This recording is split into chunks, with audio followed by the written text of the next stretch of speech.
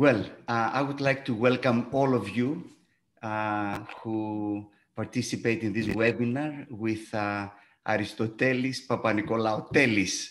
I think that you go by Telis. Yeah, either way. Either way. All right, let's do the formal one, Aristotle Papanikolaou.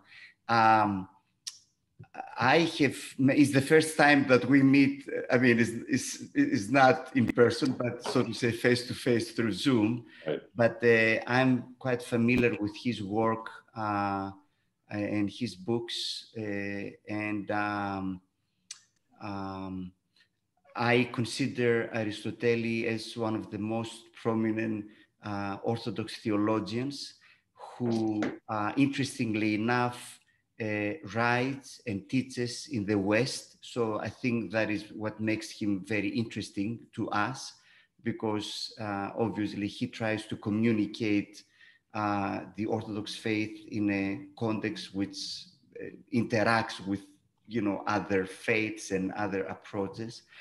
And it's really a privilege to have him here with us today to lead this seminar in a very interesting topic for us, those of us who, participants who are evangelicals and Protestants, about theosis. This is a topic which at the same time fascinates and also perplexes Protestants. So we're really eager to see what does it look like. So the time is yours, Aristotle. Thank you. Thank you. It's great to be here. Thank you very much. It was really an honor. And I look forward to the questions and discussion afterwards. I'm not going to speak very long. I would like to just bring everybody's attention to the Orthodox Christian Studies Center here at Fordham University. You maybe see a little bit of a brochure back here.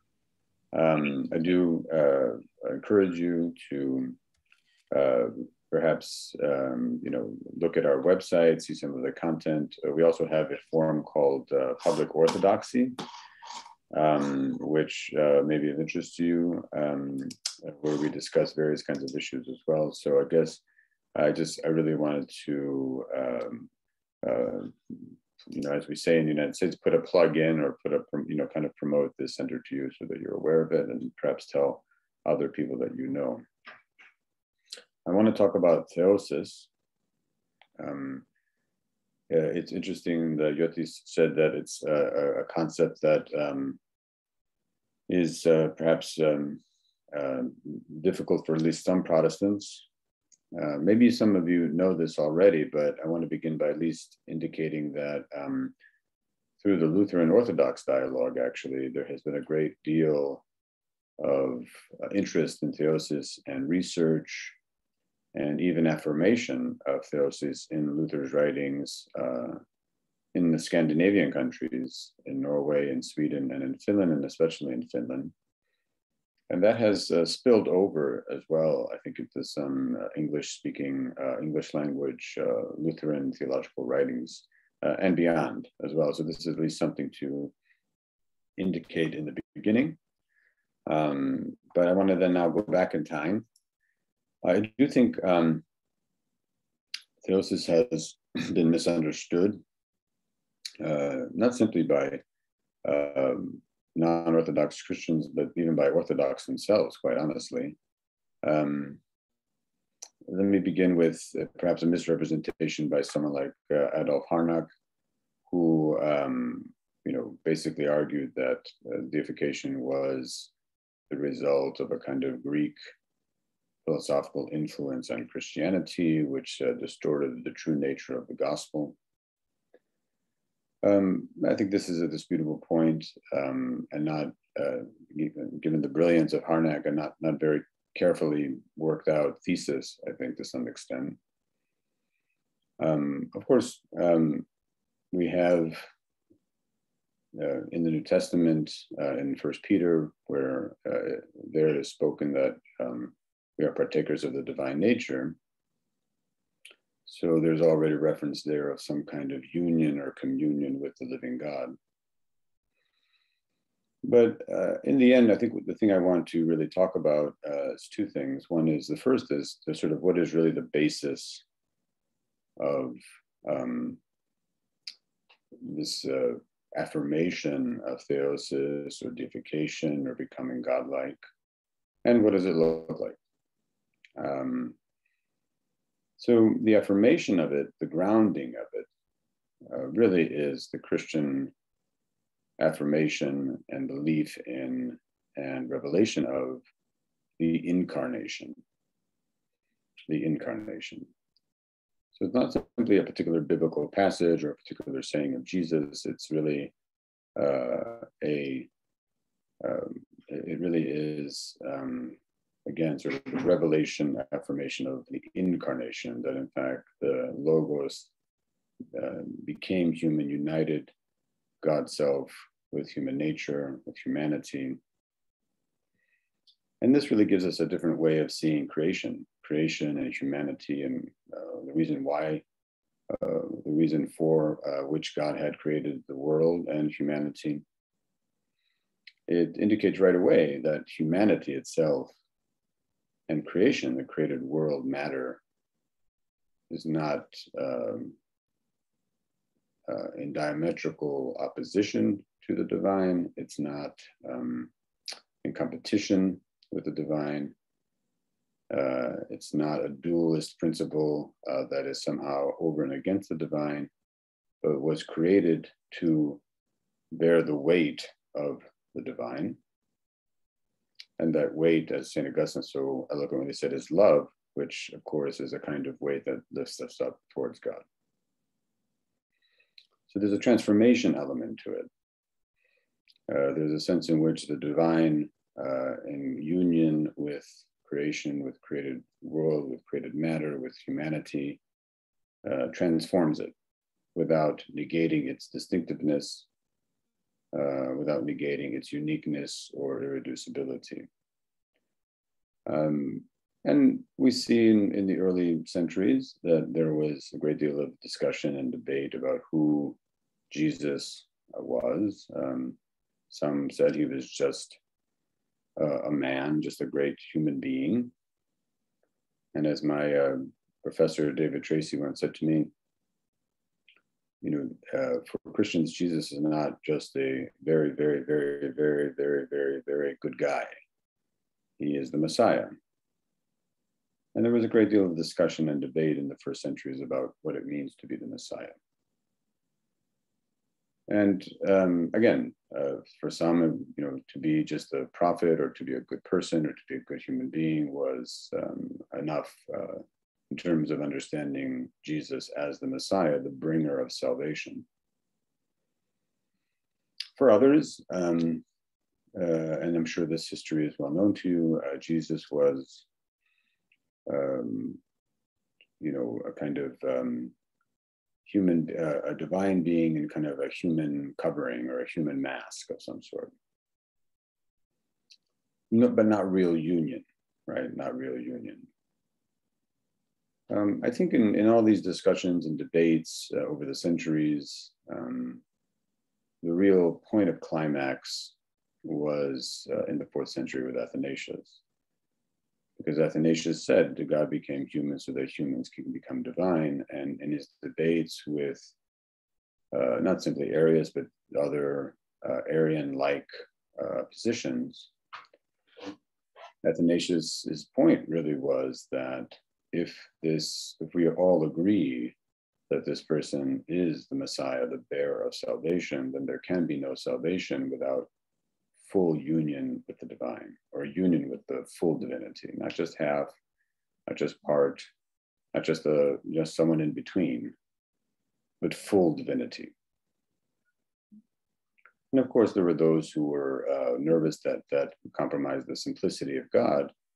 But Athanasius's point, his intuition, which was worked out by the later Christian tradition, was that whatever simplicity means of God, it has to entail God's, the freedom of God to be in union with the not God. So that does not destroy God's simplicity, but if anything, is what simplicity is. So this point by Athanasius is very important because, again, he's basically saying that what salvation is this union, right? This union with the full divinity. And if that is the case, then the humans, not just simply Jesus Christ, but all humans and creation as a whole, has this capacity to have this union with the divine. So that's the grounding. That's the sort of framework. And we can talk about that a little bit more. Maybe some of the questions within this particular forum is the biblical basis. Are we looking for particular passages? Are we looking for definitive statements of some sort? In many ways, this discussion about the Theosis is very similar to the discussion about the Trinity. I mean, is that really what we're looking for, or are we really seeing a tradition, a real theological tradition of thinking in the early church about what it means to be the Messiah, the bringer of salvation? And I would say that Theosis and even Trinity, which is related to Theosis, and I've written about this, how the two are related to each other. Because in the end, Theosis comes down to the full affirmation of the divinity of Christ, which is also the grounding for the Trinity. So the two go hand in hand, sort of Trinitarian theology and theological anthropology. I don't think those can be located to any particular passages, but without a doubt, I think reflect the biblical witness of God's interaction and relationship to his people. So that's the first point. The second point is, what does it look like? And here, immediately I want to say that notions of deification or theosis bring up ideas of, superheroes or Zeus or Thor, so, I mean, maybe that's what Harnack was thinking about when he wrote what he did, but that's really not what theosis is meant to convey. It's not meant to be super God, superhuman. And even sometimes the Orthodox, I think, are, I may say, their own worst enemies sometimes, in the sense of not really conveying, not really articulating what it really looks like. Or when they do convey it, they often convey it in terms of these saints that seem to have superhuman powers, that seem to almost, these saints which seem to have a kind of power beyond our natural capacities, which makes it seem as if somehow theosis is something which negates our natural capacities, or our natural capacities get in the way of theosis. It creates this nature, again, opposition, which I think is false. So some examples are Saint Seraphim of Sarov in the forest with the bears, eating with the bears. Other saints seemingly sort of whether it's in the desert or in other places, just seeming to have these kind of superhuman powers. But I don't think that that's the best image of theosis. I think, I do think that the tradition, once Athanasius made his affirmations, continued to think about what it means, what it entails. I think one of the best expositors of this is St. Maximus the Confessor in our tradition. I even think in the Western traditions as well, some of the great medieval writers and mystics and others were thinking about this. And my sense is that it's actually a quite simple formula to become godlike, right? To become perfect as our Father in heaven is perfect. Really means to love as God loves. I mean, if in fact the primary name for God for Christians is love, then to become godlike is to love as God loves in the world.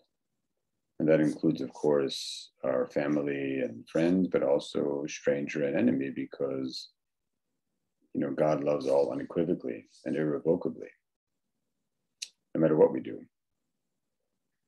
God's love is always on offer. And it's we who, I think, sometimes have difficulty receiving that, which to some extent is the cause of our sin. So in the end, we learn that humans have the capacity to learn how to love and to love as God loves. And that love is a learning, not simply a kind act. We can do kind acts, but still hate the people we're doing the kind act to. But we're trying to transform and notice that somehow we don't feel anger, fear, or hatred in our lives. And to simply love as God loves. And so I think the great ascetical traditions are really trying to make sense of that. How is it that we can do certain things in a way that somehow we make ourselves more available to the love that God is always offering us, especially in Jesus Christ? So this is not a works righteousness. It has nothing to do with doing things so we can score points with God. It has nothing to do with doing things so we can earn something. It has something to do with practices that perhaps contribute to our transformation. I like to analogize them to artistic practices. So to become a dancer, for example, you have to engage in certain practices in order to become a dancer that can perform on stage in a certain way. And in many ways, your whole body and soul and being is to be a dancer. You're not necessarily, doing the things so that you can score points with people, but to ultimately transform your being. And I think that the Christian life is the same way. And we have to transform our being in such a way that we become more loving. And if we become more loving, then ultimately we become more godlike. It's really quite that simple. And the tradition is a thinking of practices about how maybe we can do that. It's a tradition of wisdom. It's not a one size fits all. It requires discernment. Sometimes the tradition is a little bit too extreme. So, for example, it talks about saints who never slept much at night and so on and so forth. And I don't really know if that's really good path towards theosis, because now, of course, with science, we know that, in fact, that sleep is important for our functioning. And lack of sleep actually can lead to manic episodes. So, but I do think overall, the tradition is a tradition of wisdom that tries to think about the kinds of things we can do to transform ourselves into more loving beings in the world, which is to become godlike, which is because if we love because somehow we are connected to the source of love, which is God, and that love is really no different than the love that God shows to the world. And that's very difficult.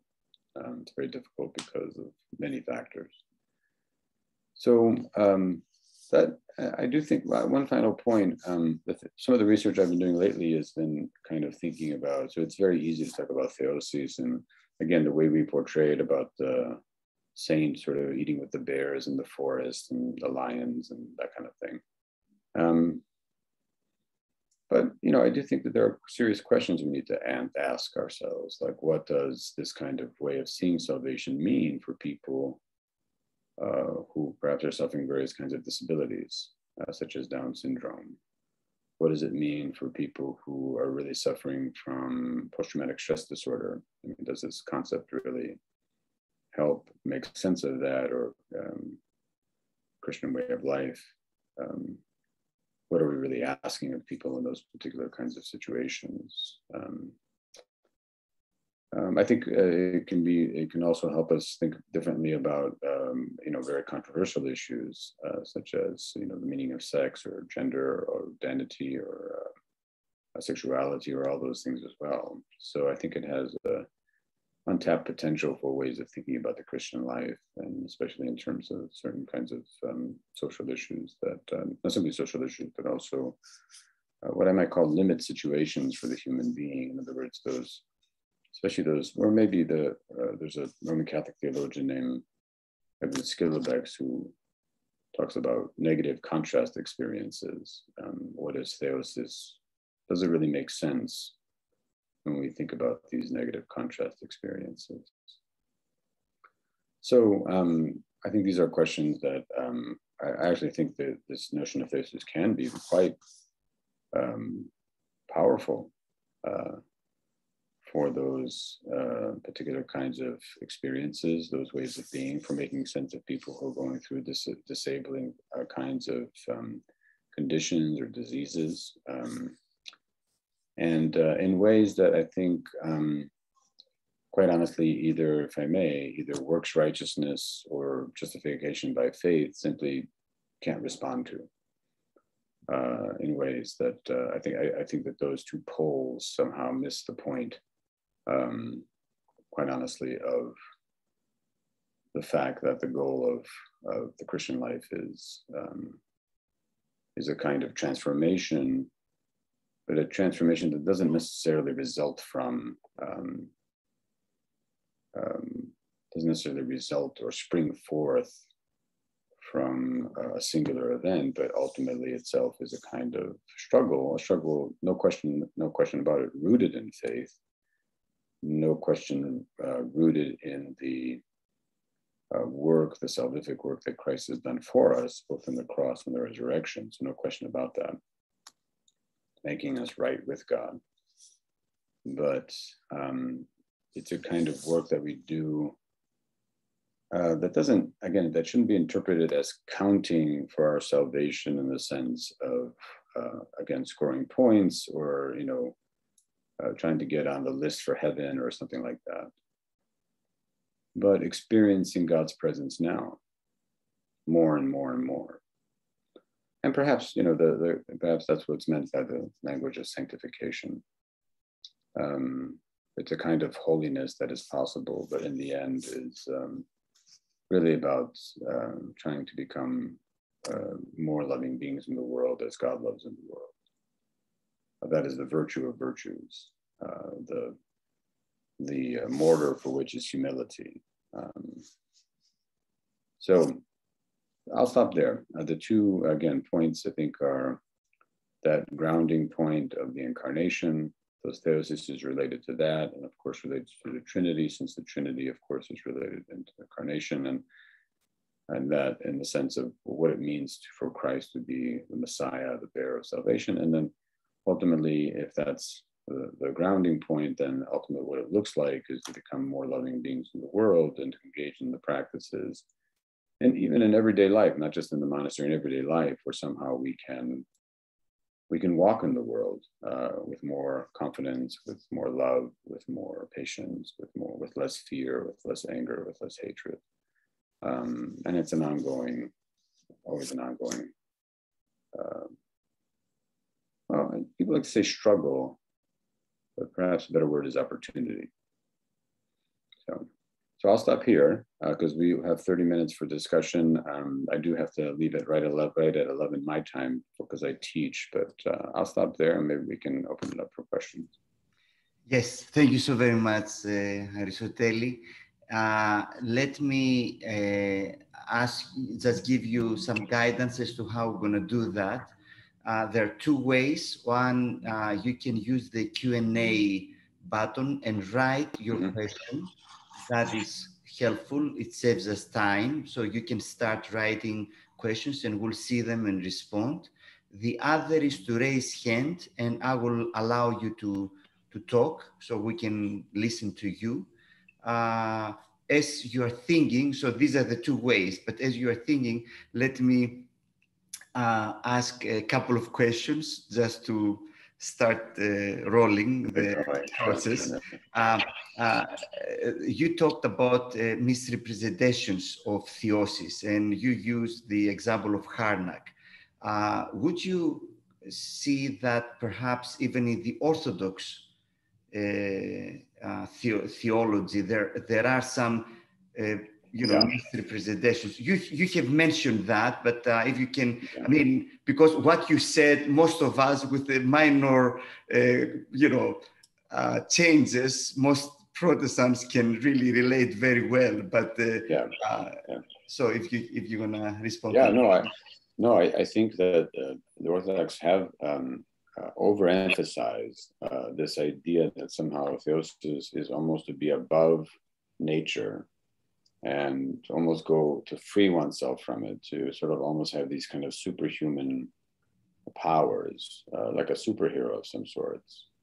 And then sometimes they'll emphasize, of course, the miracles that are performed, perhaps the relics and other things, which again, I'm very much a person who believes in miracles, but it does give the impression that it's this thing that we have to conquer nature. Nature is bad, and material reality is bad, and somehow Theosis is this thing which conquers nature. And I don't think that's the best way to see it. I mean, I really think that we need a much more worldly understanding of Theosis, right? An idea that somehow that we kind of simply notice that our capacity in day-to-day interactions, that I call it the architecture of our soul. Somehow the great patristic writers talk about the soul in various parts, and Theosis for them is really when the rational or cognitive and the various affective parts of the soul, the part that regulates anger or thumos and epithemia or desire, when these things somehow are in sync with each other. And that can happen in more mundane kinds of ways, right? Like when we notice that perhaps within even our own family, we notice ourselves becoming, for example, quite angry at various kinds of things. And that kind of anger is affecting our relationship with our family members. Or if we are having something is going wrong at our work, and we bring that anger, that frustration back into our home, and it's affecting our relationships. I really think that Theosis has something to do with those very on the ground, particular kinds of relationships. It also has to do with our capacity to really, relate to people who are strangers, right? I mean, sometimes,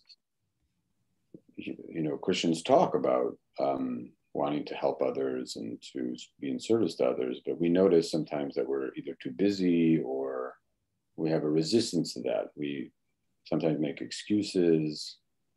And I think our capacity to love has something to do with noticing that we have a greater desire to be in service with others, right? To get beyond those excuses that focus on the self.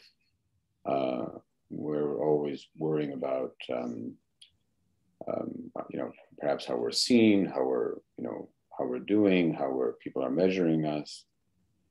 And then in an enemy as well. Like, I mean, enemy, what is enemy? I mean, first of all, I mean, I think this has something to do with not seeing anyone as an enemy, but especially those who might, be trying to destroy us in some ways. I mean, this does not mean to be what we call, in the United States, a pushover, right? That we simply let people do anything they want to us. But I do think it means, even when people engage in actions, even against us, in ways that are very damaging and harmful, that somehow we have the capacity to not reduce them to these particular actions, to see something bigger in their story, to see them as someone more capable than simply these particular kinds of actions. So I just think that Theosis has to be a little bit more seen in kind of an on the ground kind of transformative possibility for us, where we see it affecting our everyday relationships in ways that are much more positive. And rather than I go away, I get away from everybody, I have theosis with God, and now I can do miracles or somehow, eat with the bears or the lions. I just think it's a little too Zeus-like. Sometimes when it emphasizes a little bit too much the omnipotence of God, when in fact we should think about the omnipotence in terms of God's love for us. Thank you. We have questions coming in. Let me just say that to do some advertisement, because you did already. You have written several books, but two books that I think that are very relevant to our discussion is Being with God, which it was my first introduction to your work, which again, you see different models of talking about this kind of being with God, Losky and Zizoulas. So you compare the two, which I think is very interesting and intriguing. The other is the mystical as political, which I think is translated into Greek as well, isn't it? Greek and now Russian. All right. So those of you who speak Russian, the Greek title has a different name. It's Politikitis Theosis. Politikitis Theosis, exactly. So and I think that again, that underlines what you were saying, that Theosis not, it has like a real life application and is not. So I just wanted to comment this book, and we have several questions here. You can you see them? I see them. So yeah, let me read them. Do you wanna read them and then respond so that we can? I can read them. By Graham Innes. To what extent is theosis God's work in us? And to what extent do we play a role in our own theosis?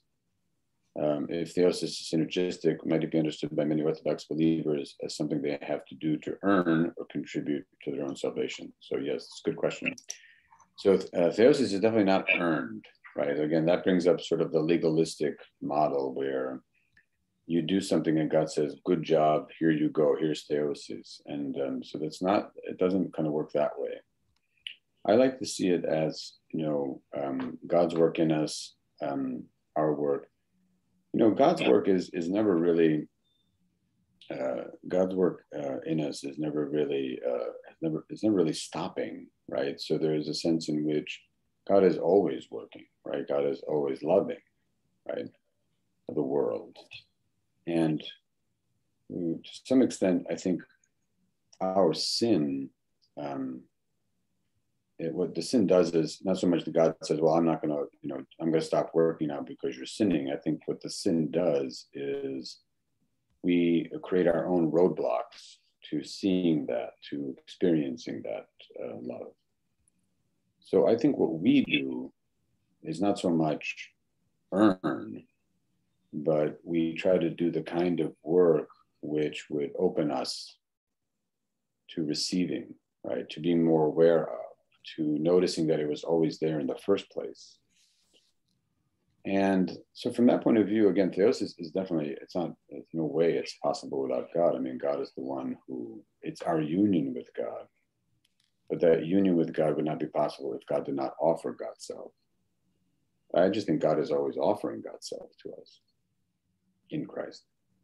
And but what we do is I think we do the kind of work that would strip away the roadblocks and slowly, or even maybe the wall, and maybe the metaphor of the wall, and the kind of work we do sort of chisels away various holes for God to break through. And that's why theosis is gradual, because it's not like all of a sudden we notice, oh, I'm theotic. But we might notice gradual changes in our temperament, in our relational capacity, in our relationship with God. And I think and it's okay to say that honestly, right? I mean, I don't think and when we notice those gradual changes, I think that what we're doing is affirming that we have somehow created, crevices or holes for God to break through to us. And the more we progress, I think the more we take down the wall. So that to me is what makes sense of synergy, I think. It's a difficult concept. But I don't understand it in terms of, humans accomplish this, God does that. I mean, that brings to mind some medieval notions of acquired and infused virtues and things like that, which the Orthodox never really used that language of acquired and infused virtues. Like what can we accomplish? What does God accomplish? I just think that it's very, it's very difficult to pinpoint, but we have to believe that God is always loving us, and that somehow our goal is to kind of do the things which would make ourselves available to that love. And when we make ourselves available to that love, we have done something, but in the end, it's God loving us that transforms us, right? It's our experience of that transforms us. Aristotle, sorry to interrupt, because we have several questions, and I know that your time is limited. And so let's yes, we have some good questions following as well. The next one, let me, if I may summarize it so that you save some time. Since what you said that, theosis does not make us superheroes or whatever. So the question is, would you say it is fair to conceive of it as God's grace restoring humans back to our pre-fall natural state? No, it would be beyond that, because the pre-fallen natural state isn't necessarily the native state of theosis, but it's the state of where our capacities are such that perhaps the possibility for theosis is less tainted by sin, I would say. But even in the Genesis account, the fallen state really is a fantastic account. I mean, it really is an account of our betrayal of our relationship, right? A betrayal of our relationship. Our communion with God is there. I mean, God is there. God is looking for us in the garden, and it's a wonderful, and so it's a communion with God, and then we betray God, and not only do we betray God, but we then blame others, right? So the other becomes the person we want to blame in order that we think, so we somehow can maintain this communion with God, right? So immediately in the Genesis story, you have love of God and love of neighbor immediately already there. And so the sin just continues to kind of ripple, it kind of continues to expand, and we get thrown out of paradise. And the gates are closed, but it's not that the gates can never open again. It's just simply that somehow we have to work for it now, and we have to labor for it. And I think that's what ascetical struggle is. I mean, it's not earning, but it's again kind of making ourselves available to that communion with God. So, but it's beyond, I think it's more than the pre-fallen nature. Yeah, and I think that again shows how complex and interrelated is theology, because a question is about the dynamic of creation. I mean, most Protestants, they see with Augustine that, we have a state that we fall over, but in most Orthodox theologians is the potential from the beginning, so is to become something. But we have the next two questions, in a way, they are linked together. Is that what you are talking about then is what we as Protestants talk about as we talk about sanctification? And so the other question is theology, but the work out your salvation that we read in Philippians 2:12. Well, yeah, it depends on what we mean by salvation, because if I understand sanctification, yes, thank you. If I understand sanctification, it's different from justification in the sense that whatever is happening in sanctification isn't really about your salvation. And this is where I would, so I think the answer is yes and no, right? In the sense that I would say that, again, this idea of salvation, like, you are saved, you are made right with God, and somehow you are secured a place after you die, right? I would say that our salvation has to do with progressive union with God, right? And I do think that as the Lutheran theologians in Finland have shown that, and as this book that you mentioned before we put on the camera is by Khaled Anatolios, right? That justification has something to do with uniting us with God, right? With uniting us in Christ, because you can't be justified unless you're united to Christ, right? Unless Christ is imputed, or whatever language is being used, right? So there is a union there. I just wouldn't separate the two in the sense that somehow sanctification is something we work out, but it's not really part of our salvation. I think that, I mean, if in fact, I just think with Theosis, the emphasis really is on what's possible now. I guess that's maybe the thing, right? And if in fact what's possible now is a kind of progressive union with God, I don't see how that can be separate from what we mean by salvation, right? And then of course God will judge, but that the word salvation has to somehow be linked to it. So I think that's the subtle difference, I think, that we have to kind of maybe discuss in dialogue. So. Yeah, thank you. Again, in the same vein, let me now go to another question. I mean, you touched both, on both questions that they follow, but you may elaborate more. So, since theosis, in your view, appears to be almost equivalent to sanctification, what is the benefit from adapting and using and maintaining the term, considering the misunderstanding that it generates, when it has not scriptural precedent? Why not use less controversial language that is less misunderstood? Why not make it more easily for Protestants, to talk about it? Well, that's a complicated question. Within the Protestantism is a tradition within Christianity, and within that tradition, I mean, it emerged at a certain point in history when there were debates about justification and works righteousness and so on and so forth. And as a result, this word sanctification somehow became very important to the Protestant tradition. Theosis emerged within the 4th century. I think Gregory, it could have been Irenaeus or even Gregory the theologian who first really coined the noun theosis, right?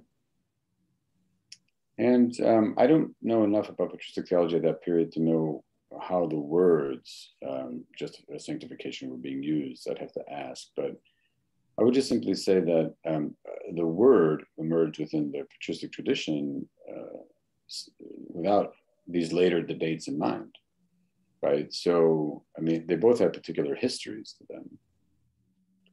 And I think the work of dialogue is to become aware of those histories and to see that the words really are not very far apart. The words really are not, I actually think that they both mean the same thing. Sanctification is a little bit unclear about what holiness is, but same with theosis. Like I said, theosis, the misunderstanding is to see it as superhuman. Sanctification, holiness could be any one attribute can be defined, but and we have to kind of agree that what the real virtue of virtues for both really is love, to be more loving. I think, again, the real point of, so that's one point of dialogue, but the other real point of dialogue, I think, is, again, this word salvation, right? And again, the Protestant hesitancy to link salvation to sanctification. But again, if sanctification has something to do with having more God in you, I don't know how that can be delinked from salvation.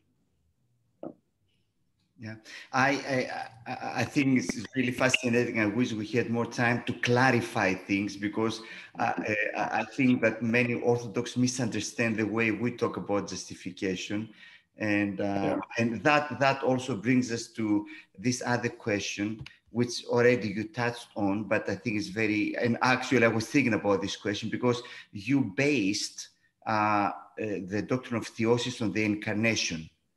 And you're totally right. So what if we change the game, the rules of the game, and we said, let's start with the cross? Okay, I mean, how do we understand? So if we make theosis the all-encompassing notion based on the incarnation, and so here is the question, in your perspective, what is the role of Christ's work on the cross for theosis? Of course, you mentioned Khaled Anatolius, and he has written a whole book trying to bring some kind of a remedy to all this issue that Protestants will feel that, okay, what is the cross? I mean, you read sometimes whole books, dogmatic books, and they talk about everything, and there is not even a mention of the cross, and and what exactly is happening there and why it was necessary. So I elaborated on the question. It's a good question. That may be the last question. Perhaps we have time for one more. It's a good question. Yeah. I think so. Look, I mean, again, we have to see historically too that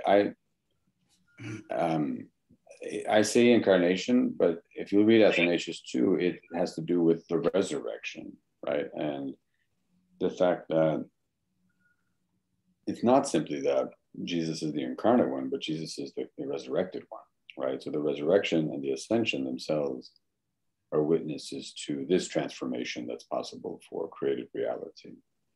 But I agree with you, it does raise questions about the cross. It's not simply cut on Anatolius, but the patristic Orthodox theologian John Baer, in his writings, has been very much, and he might be someone good to bring next. I mean, maybe a follow-up. If you can connect us, if you can make the connection. Absolutely. Yeah. He's someone I think that he tries to talk really about the passion of Christ. Now that could create misunderstandings and thinking that it's simply just the just the cross. But by the passion, he means that when Jesus reveals, who God is, right? He means the incarnation, cross, and resurrection. And so there's no question that the cross itself is a revelation of who God is, right? And in that sense, it can't be de-linked. It can't be sort of an add-on to our thinking about theosis. And I think that the role of the cross, to some extent, points to the irony of theosis, right? The irony of theosis that, to some extent, that the love of God, I mean, to love as God loves does entail a kind of strength through weakness, right? A kind of a strength through vulnerability, right?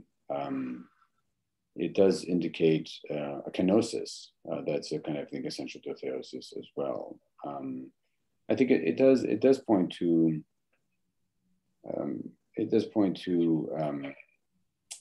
notions of sacrifice and penance in the sense that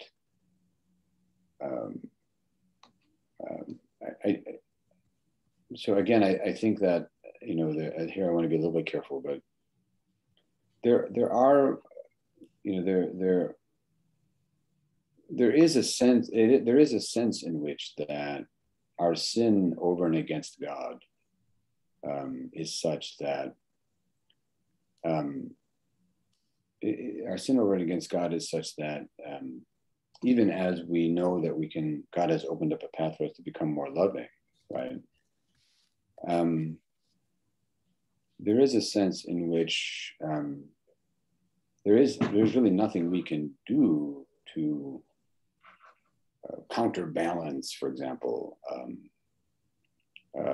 to counterbalance sort of the kind of break in relationship that our sin causes in our relationship to God.